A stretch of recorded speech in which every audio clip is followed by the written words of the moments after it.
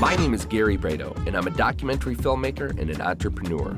The economy is in less than perfect shape, and when the jobs go away, there's nothing left to do but get up and get creative. And there are people all over America doing just that. It's estimated that up to 85% of new businesses fail. So I'm going coast to coast to hear the personal stories of the people who beat the odds and started a successful business from the ground up.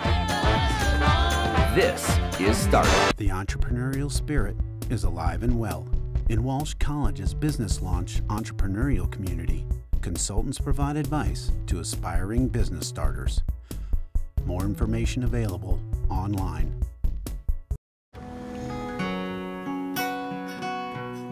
The Chevrolet Volt, an everyday electric car with gas for longer trips. The nature of things to come. Chevrolet, find new roads. American Express is proud to support startup and the millions of small businesses that put in the hard work to be open for business in neighborhoods across the country.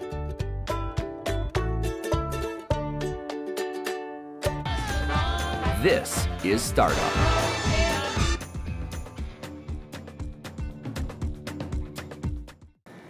I'm on Superior Avenue in Cleveland, Ohio. We're gonna go talk to Vince, who created Gotta Groove Records. Although Vince already had a long career as a corporate attorney, his love for music and desire to start a business has him pressing his way into a re-emerging industry. Let's go hear his story.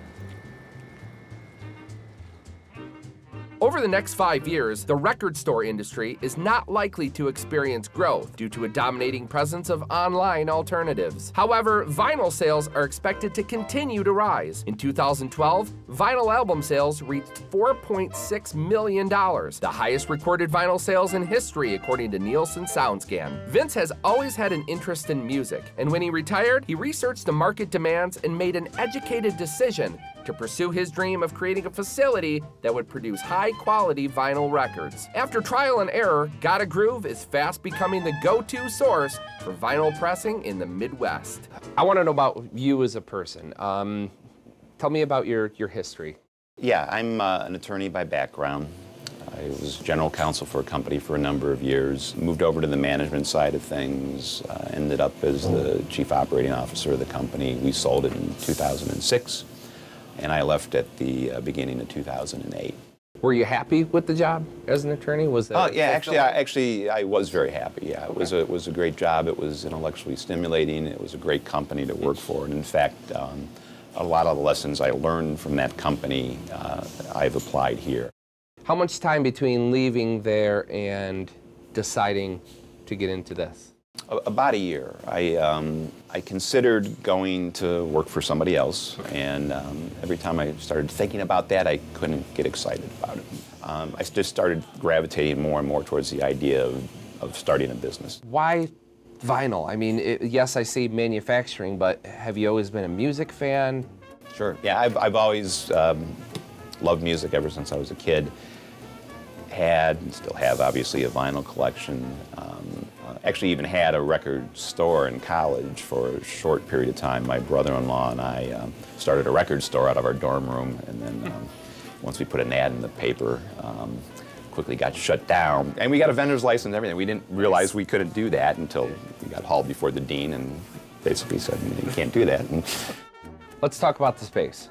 I initially wanted to locate near the Beachland Ballroom, which is a fairly well-known concert venue here in town. Looked at some spaces there, but they really didn't have anything industrial, nothing large enough. More commercial retail. Right. But I had a leasing agent, and he said, you know, I got a space you might be interested in. So he took me down here, and I was immediately interested in it. One of the reasons of which is my neighbor's a brewery who just started up several months before I did that. Well, I thought that was, you know, if there was such a thing as a sign, that was a pretty good one. All right, so your customers, how do you find them, and how do they find you? And you've been open for 4 years now, so business is going well, obviously. Yeah, obviously we started with 0 sales. Another, you know, I guess every business has these stories where, you know, you don't do it yourself. You have other people who really make things happen. And we started with, you know, a few local clients, and now we're doing, we have a customer in China, a bunch in Australia. Wow. Yeah. Of the 228 million physical albums sold in 2011, nearly 2% were vinyl. 2/3 of those albums were purchased at independent music stores. What is this room and what happens here? This is the quality room. I basically take records off the press, bring them in here, listen to them, make sure there's not any imperfections, the machines aren't messing up. So with a record like that, show me what I do. Yeah, usually what I do is when I take it off the press, we take the first one off, because if there's a mistake on the first one, every record underneath will probably have it. You take it off and you spot check it. And you kind of leave off where you are. Like, for example, I've been listening to this for about 150 records. You sick of it yet? No, I've only listened to it a few times. Okay. Like, you do once, you know, the speed of the job is I can't really listen to the whole record. So you usually do a song, and then, you know, you spot check it, and you can maybe spot check quiet parts if the record's pressing bad or good or whatever, just so you know that there's nothing on there. But yeah, we really nitpick stuff to, like, you know, you want it to be all of them to be as good as possible, so. Vinyl's lingering appeal seems to stem from a combination of tangibility, nostalgia, and perhaps most importantly, a sound quality that musicians and fans generally prefer over any other medium. What types of artists are doing vinyl? Is it indie? Is it electronic music? Of course, people are going to think DJs when they think of records. Yeah, DJs really are not doing vinyl anymore. And really what's driving this is, as I mentioned, younger people buying vinyl. The younger generation is finding, you know, there's an emotional attachment, if you will, yeah. Or, you know, a record can be evocative of a time and place and a certain song. But it's also, you have to be physically engaged with the record. You have to take it out, you have to handle it with care, you have to put it on. Yeah. So is this business sustainable for you? Are you making a living? Can you support your family? And how does it compare to your job before, your career before? We're at the point where the business basically is carrying its own water. You know, it needs to do better, but I'm confident that we'll get there. I mean, we did, you know, basically 40-some projects our first 3 months of operation, which was the end of '09. Last year we did 1,200 or so, something like that, you know, and this year is going to be more than last year. I think there's a lot of people that will watch this show that are second career type people. What do you have to say to that demographic, those folks out there?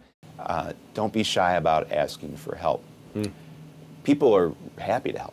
You know, people, in a way, when you ask people for help, you're flattering them, right? Because you're relying on their expertise. And I'm never ceased to be amazed by how helpful people will be.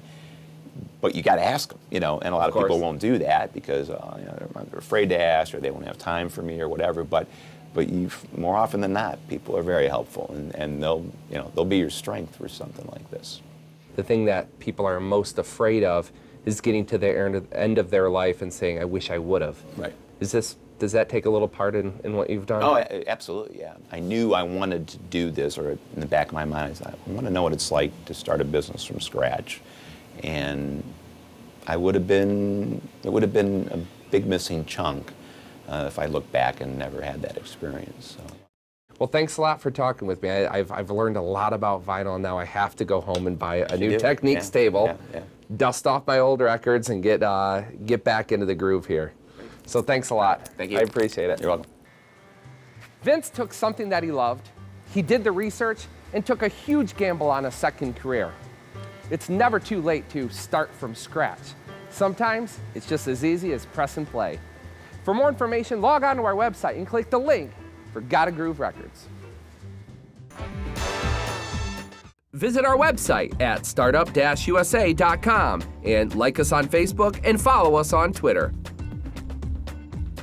What do you call organic food? What did they call organic food in 1950? No idea. Food. Exactly. Exactly.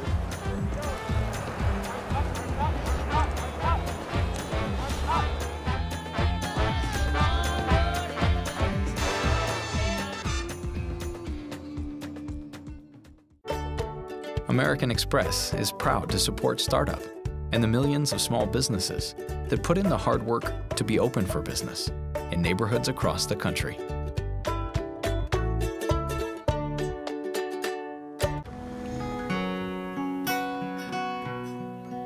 The Chevrolet Volt, an everyday electric car with gas for longer trips. The nature of things to come. Chevrolet, find new roads. The entrepreneurial spirit is alive and well. In Walsh College's business launch entrepreneurial community, consultants provide advice to aspiring business starters. More information available online.